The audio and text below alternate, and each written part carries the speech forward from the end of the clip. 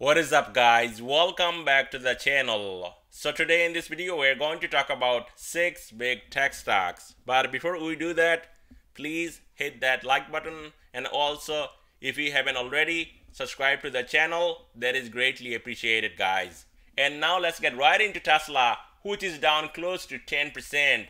And I've been waiting for this dip. If you are subscribed to my channel, you know that I sold my Tesla shares, and since then I've been waiting to get my hands into Tesla and get some shares. And today I bought some shares, only 150 shares, and I'm going to buy even more, looking to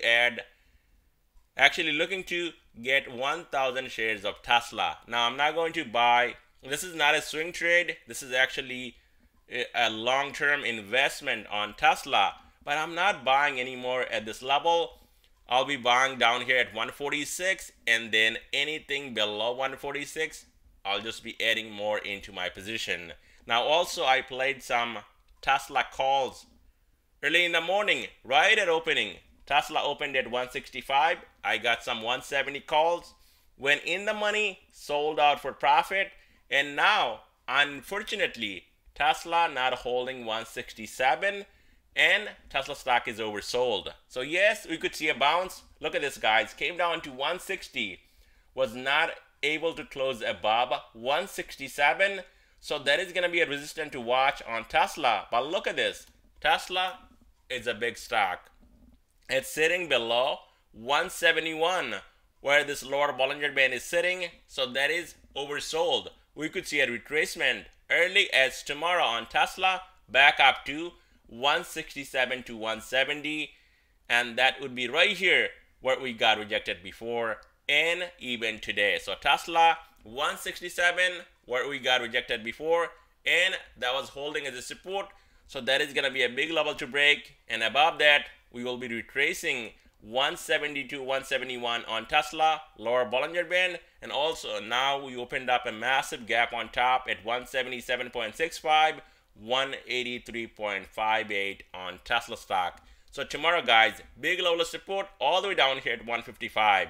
Resistance to break on Tesla 167, and then watch out for a move all the way up to even 177, and I think it's going to bounce. We're going to see a dead cat bounce before heading down to close this gap all the way down to 146. So 167 needs to break, then needs to hold, and then we're going to see some more upside. Below that, Tesla could be coming down to 155, and that would be extremely oversold. So watch out here on Tesla.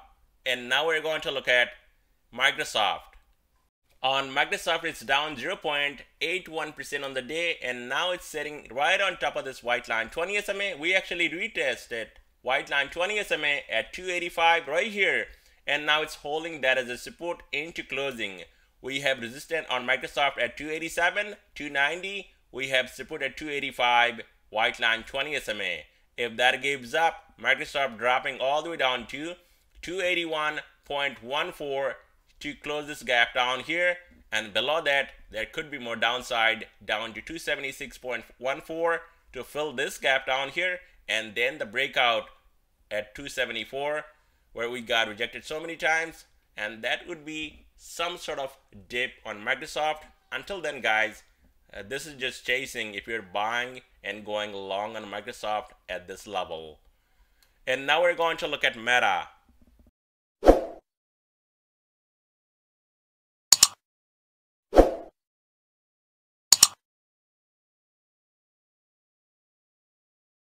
And what a play here on Meta guys. Shorted Meta around 220, 215 puts. And unfortunately I sold out around 214, but this thing came all the way down to 212, went over the money, and same thing like Microsoft. I mean, look at this, it's holding above white line 20 SMA, holding 212 as a support. Intraday we got a bounce off of this level, and now it's sitting at 213, down 1.22% on the day. So Meta here guys, it could be a time where Meta could be rolling over right here below 212. Meta could be coming all the way down to 201 to close this gap down here, and then we have strong support at 197. But what's interesting here on Meta, look at this lower Bollinger Band rapidly moving up. So that means what? We would not see Meta getting under 197 anytime soon, until the earnings, and that is coming next week. So that's going to be something to watch next week on Meta. And also to the upside, we have resistance right here at 216, and then watch out for a move all the way back up to 220. And once we get over 220, more upside all the way up to 224 on Meta. And now we're going to look at Apple. On Apple stock, look at this insane move here on Apple stock, guys. How strong Apple stock is right now. It's not giving up anything. Barely down $1 for the day. And once again, 165.56 low for the day. Not even closing this gap down here at 165.39. And now it's up, sitting close to 167. So Apple stock, until we see a big pullback on Apple stock, market is not going to dump anytime soon. So if you're just blindly shorting everything, that is bad, guys. Now on Apple stock, it's holding 165 as a support. We have resistance at 170, and now it can go up to 170 definitely early as tomorrow. Apple stock retested the support 165 not only once, 3 days right here, and it's been holding above 165. Unless we see a gap down below 163, Apple heading all the way up to 170, and that could be coming early as tomorrow.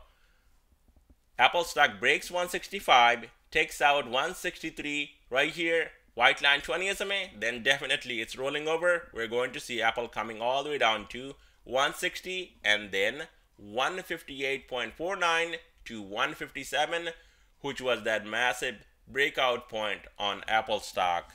And now we're going to look at Amazon. On Amazon stock, is down 0.47%, and I actually shorted Amazon today above 105, just under 105.25, got some 102 puts, and this thing actually paid. And look at this, it's not looking that great. We're not getting that breakout above 104. Once again, rejected again today. Yesterday was holding above 104, that was more bullish, but now we need to hold 103 as a support also, which is holding blue line 5 SMA, and it needs to break 104, and then we're going to see a quick trip up to 105.71 to 108.88 to close that gap on top. Below 103, we could see a drop down to 102, 101.26, white line 20 SMA, and if that gives up, we could be coming all the way down to 98 to 97 right here, where Amazon stock held so many times as a support, and that is a strong support on Amazon. Below that, there is going to be more downside, but look at this. Lower Bollinger Band moving up, sitting at 97. So I don't see Amazon dropping below 97 until the earnings right here, guys. 427. So the earnings on Amazon is coming next week also, and that's going to be crucial for the market. With good earnings, this thing can go up even more. With bad earnings, we could see Amazon dropping down here at 86.40 to close this gap all the way down here. And now we're going to look at Google. Google stock is up 0.84% on the day, and Google again up. And if you look at my screen, went all the way up to 106.89. So if you caught this dip around 105, once again you made money. It's a decent move on Google stock, and the option is not expensive. And this thing now up close to 106, and if you look at my screen, it just under 106.42, did not get that breakout above orange line and blue line 5 SMA on this daily chart.